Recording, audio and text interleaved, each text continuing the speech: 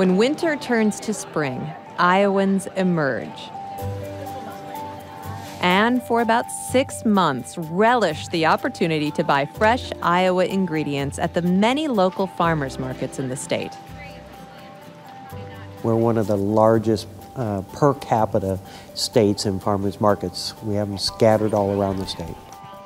I think there's something very natural in Iowa about farmers markets. Many of us grew up with our own families having gardens and maybe aren't able to do that now. But we still want to be able to access local foods. We want to be able to look in the face of someone who's producing that food. And so I think it's a very natural thing for us. And frankly, when spring comes, everybody's ready to go out and get some of that fresh food again. And so we have this natural seasonal aspect to wanting to go to markets as well. There are between 220 and 230 farmers markets in Iowa. The biggest ones are in Des Moines, Cedar Rapids, Sioux City, Davenport, and Waterloo. One of the nice things about each market is they're all different, and they have their own local market manager. And rather than a state agency telling them what to do or some big, massive state plan, they each develop for their own reasons, for their own locales, for the folks that are at that market, for the locals.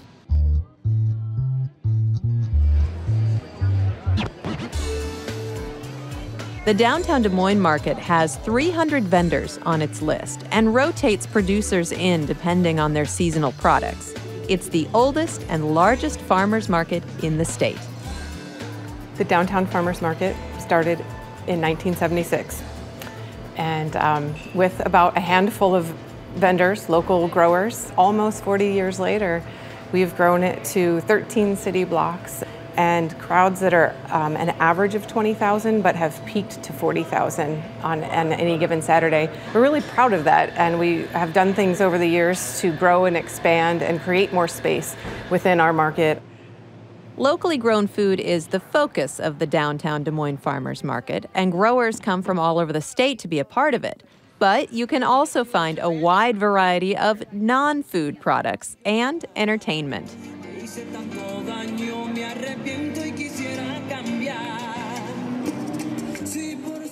And it's that basic foundation of consumers interacting with farmers that makes an atmosphere like this so special.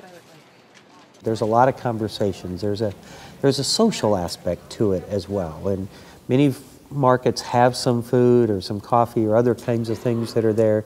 But the conversations that are happening between vendors and purchasers are a big part of what draw folks to the market. Even the stories that you can tell that are going to be retold at the dinner table when somebody delivers those carrots to their family, and they're going to retell that story about that farmer and why they use that variety of carrot and what they went into and how long they've been producing. So there's a cultural aspect that is very important to farmers markets too. Knowing where your food comes from is very important, and I sense that people have really jumped on that bandwagon and decided that they agree with that it's a very true statement.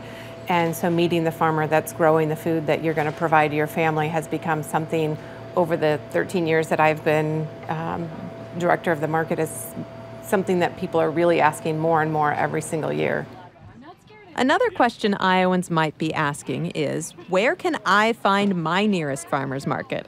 Well, the Iowa Ag Department developed a free app for that. Pretty handy for technology-loving folks on the go.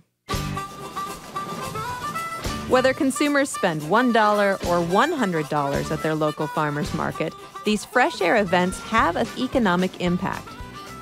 We have farmers that are making their living through farmers markets. Now, it's not a huge part of Iowa agriculture. We have about $38 million in sales in our last survey many years ago. 2009 was our last survey. And so that's not a big part of a $30 billion agriculture industry, but definitely to some families, this is the bulk of their income.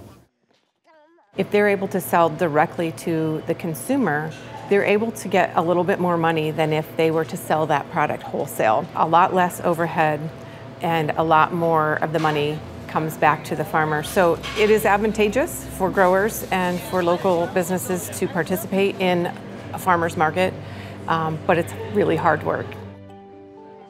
As Iowa's farmers markets continue to grow in small towns as well as big cities, the tradition of growing and eating local foods is being passed down from the older generation to the younger folks. And the health benefits of eating fresh produce, the economic benefits of direct sales, and the relationships forged help to make Iowa an even better place to live.